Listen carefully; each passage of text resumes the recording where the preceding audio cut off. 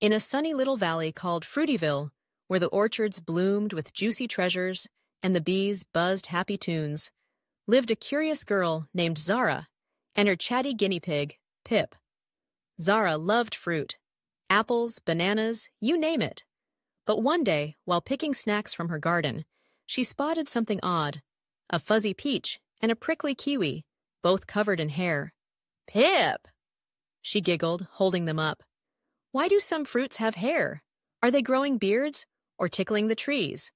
Pip squeaked and wiggled his nose. "Eep, eep! Let's find out. It's a hairy adventure." With a basket of fuzzy finds and Pip tucked in her pocket, Zara skipped through Fruityville to the oldest tree in the valley, a wise apple tree named Granny Gala. Her branches were heavy with shiny apples, and her leaves rustled like she was laughing.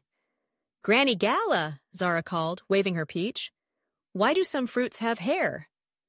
Granny Gala swayed gently and chuckled. "Oh, Zara and Pip, that's a peachy question. Sit under my shade. I'll tell you the fuzzy tale."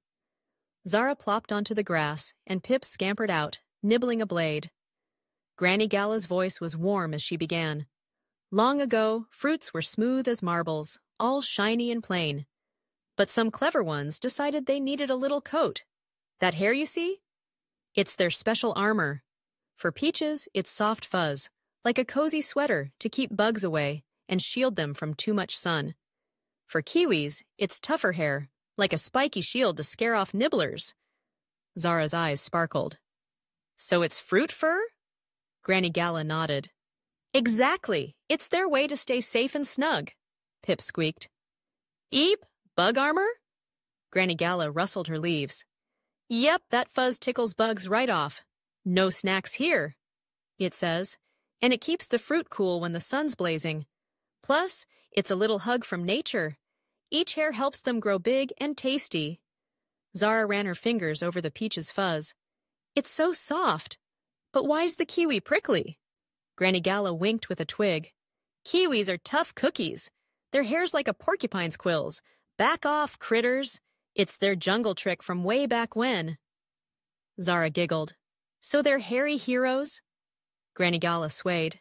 "You bet. And here's the fun part. Some say the hair makes them extra special. Peaches feel like velvet, kiwis like a funny brush. It's nature's way of saying, I'm one of a kind." Pip rolled onto his back, squeaking. "Eep, eep, special fuzz," Zara laughed. "Do all fruits get hair?" Granny Gala shook her branches. "Not all. Apples like me stay smooth, but the hairy ones, they're the fuzzy stars of Fruityville." Just then, a breeze carried a peach scent, and a fuzzy caterpillar crawled by, tickling Pip's nose. "Eep!" he squealed, tumbling into Zara's lap. She scooped him up and grabbed her kiwi.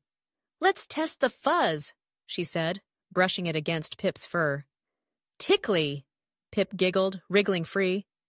Zara tossed the peach in the air, catching it with a grin. "It's like a fluffy ball." A nearby bird swooped down, eyeing the fruit, but the kiwi's prickles made it flap away. "See, Pip! Hair power!" Zara cheered. As the sun dipped low, painting the valley golden, Zara hugged Granny Gala's trunk. "So fruits have hair to stay safe and special?" Granny Gala rustled happily. "That's right. Their fuzzy coats are nature's gift."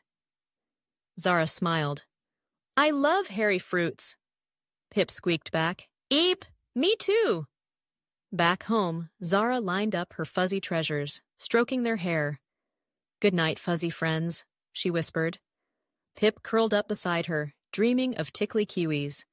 In Fruityville, every hairy fruit was a little champion, and Zara couldn't wait to munch them all.